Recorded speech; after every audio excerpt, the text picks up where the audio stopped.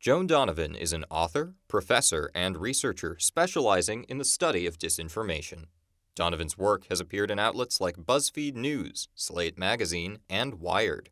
She is also a co-author of the 2022 book Meme Wars, The Untold Story of the Online Battles Upending Democracy in America. In 2018, Donovan began to lead the Technology and Social Change Research Project at Harvard University. In 2020, she became director of the Kennedy School's Shorenstein Center on Media, Politics, and Public Policy. Donovan left Harvard in 2023, alleging that the involvement of Facebook influenced the university's decision to end her research. Hello and welcome to The Art of the Interview. I'm Brian Foisy, along with James Buxer, and we are happy to be joined by Joan Donovan. She's one of the foremost experts of disinformation, and she's traveled to some of the darkest corners of the internet so that we don't have to. Professor Donovan, welcome. Thanks for having me. First, what's your history with Boston University? I've been here a few times in my life. I got in as an undergrad, but I didn't end up coming here. But many years ago, I booked a punk rock concert at the library, at Mugar Library, for this band that's still around. They're called Against Me, but I think this was about 20 years ago. And I don't think the librarians really knew what we were doing. And so it was just like, 150 rowdy punk rockers and stacks of books, and people were just in there playing loud music and having fun. And I remember at the end of the night, it was, thanks for coming, don't come back. Donovan is back at Boston University as an assistant professor of journalism and emerging media studies, where she continues to research disinformation and educate a new generation of journalists. How would you encapsulate what disinformation means to you? Telling lies on purpose, usually to serve a political end. And the reason why it flourishes online is because we don't have the same gatekeepers, the same kind of fact-checking for journalism, the same kind of editorial that would go into shaping and telling a true story. The last few years of my research has been looking at how disinformation mobilizes, how it gets people to go out and do something about this, atrocity that they think that they're witnessing. Mm-hmm. And what is an example of disinformation that's circulating on the internet today? The thing is they're often very banal, and they often have some interrelationship with breaking news. And so one of the things that I've been looking at are these AI-generated photos of war. And there are some that are particularly very strange because they're children in Gaza in the rubble holding on to cats. And it's just really a kind of sentimental in a way. You see the innocence of the children, the innocence of the animal. There's no blood, there's no gore. But it just strikes me as something that's much more propagandistic and is meant to make you feel a certain way about the information that you're taking in. What's the source of these kind of things? That's the challenge here, is because the way in which social media is designed, you can be fairly anonymous to the rest of the world, but you can't be anonymous to the tech companies. But it can be a range of people, from state actors to teenagers to political operatives to angry uncles. It really runs the gamut. And one of the things that we've yet to reckon with as a society is just what happens when you give high definition broadcast in the form of a telephone to every single person that can afford it. How do you catch that fake image like you're talking about? Yeah, so there's a few things you can do. Reverse image search is usually a good place to start. The other thing we run into a lot is what we call recontextualized media. So that's essentially a clip or an image taken from some other time and then is repackaged to make it seem like it happened just now. What mental toll does seeing so much of the internet's darkest corners take on you? I don't know. I mean, I'm still a pretty stable genius, And humble. And humble. Of course, no. Come on, we're talking about memes. I do this work usually in the context of a team. So we know what we're looking for and we know how to find it. There are times where you get shocked. You see something and you're like, oh my God, I don't have eye wash. Like I can't get this out of my head. So oftentimes the most rewarding part of my research isn't my research, but is the things that people can do with my research in the world. You have a team of researchers. You guys are accustomed to seeing these sorts of things, but a lot of users aren't. And I found an interesting report. It's from Morning Consult, and I just want to read from it to be accurate here. It says about half of Generation Alphas, which is children under 10, are streaming video content daily, and by age 8, they're on social media for up to 3 hours a day, and that's according to their parents. That sounds like disinformation, but what do you make of something like that? I completely believe it, and here's why, is that there was an assumption at the beginning of the pandemic that children, were going to use the laptop and the iPad to go to preschool and, K through 12.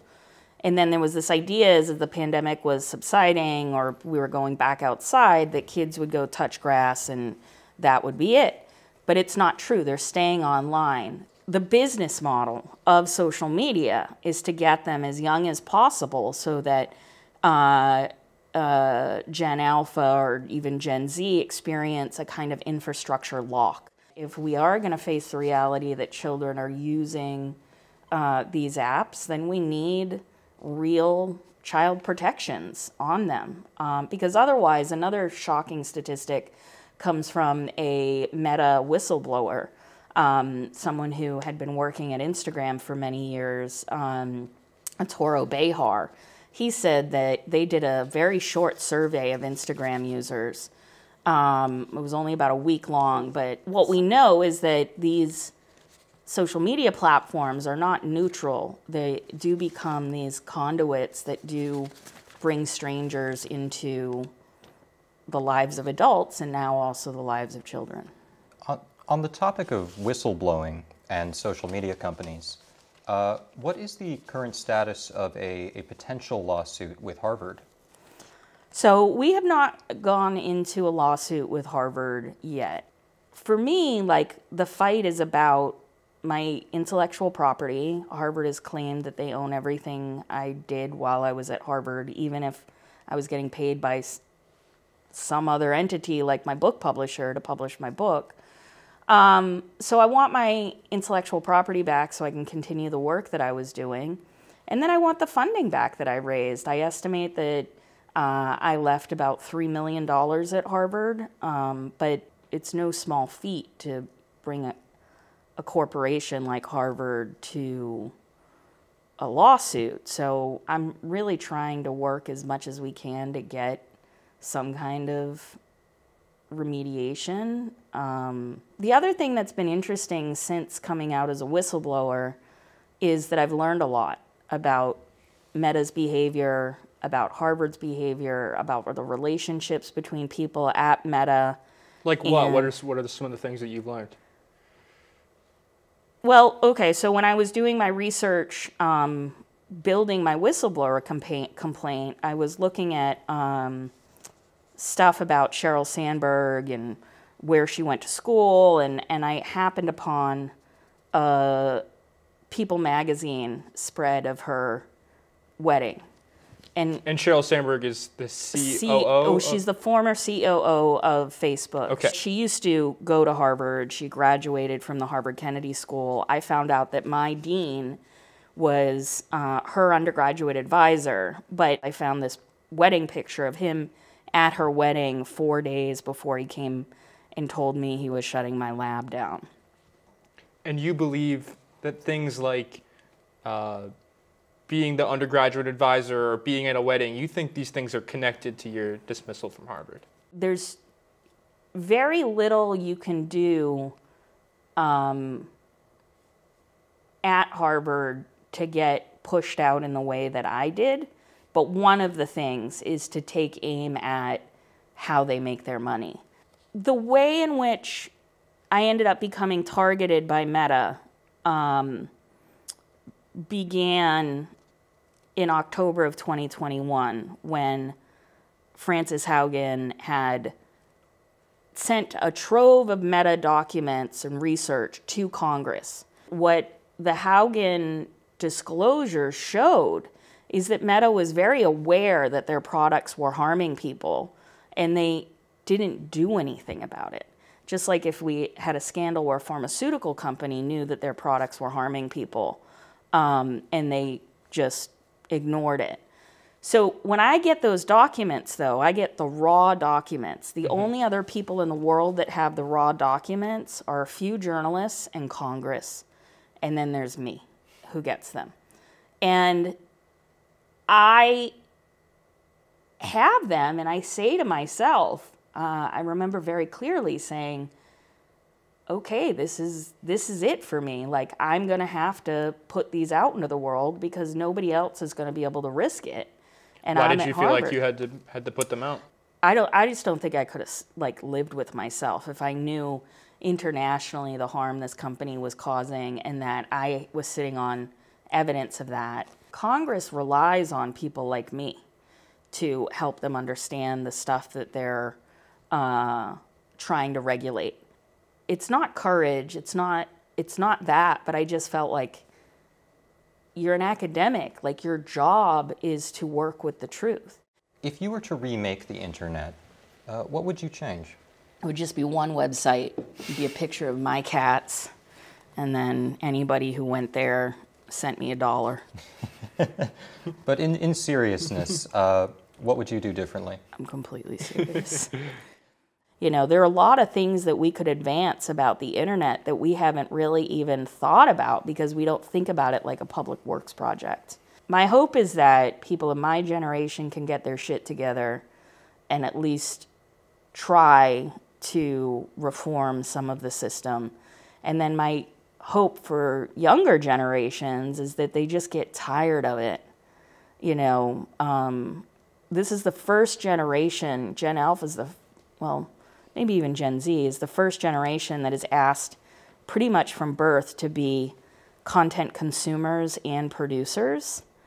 And that is so tiring, you know, and people should be able to live a life IRL and not have a digital footprint. But right now, Facebook will make fake profiles of people if they don't have a Facebook profile. I mean, it's really that big and odorous and inflexible. And so I do think that we need to have some antitrust regulation that would at least open up some competition in the space. Now, this has all been pretty heavy. But, really? Yeah. How does a person like you, who is a fan of punk rock, big sports fan, and a cat lover, end up becoming the leading expert on disinformation? Shenanigans.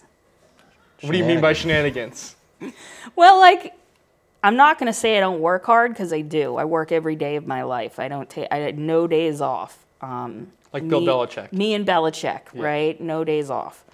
You have a choice in life about how you're going to live it. And my experience has been listen to advice, but follow your heart. If you surround yourself with really smart people that are driven on the same mission that you are, and you treat them with respect and they treat you with respect, even when you're studying things that are awful, you feel like you're in it with somebody else. And now, you know, I'm thinking about, I'm at BU, what kind of trouble can I get into in a good way, not in a malicious way? You know, how do we use the institution so that it benefits not just people who pay to go here, but the broader community? But I've noticed that the people who still do good work and are happiest in their 40s and 50s are the people who have followed their passion and have taken their lumps along the way, but have never really given up on that idealism of youth. And who would ask you to? Some more hopeful sentiment to leave our interview on. We can't wait to see what kind of trouble you get into. That's going to be all the time we have for today. Dr. Donovan, thank you so much for being here. I'm James Buxer with Brian Foisy. On behalf of the entire Art of the Interview team, thank you so much for watching. Take care.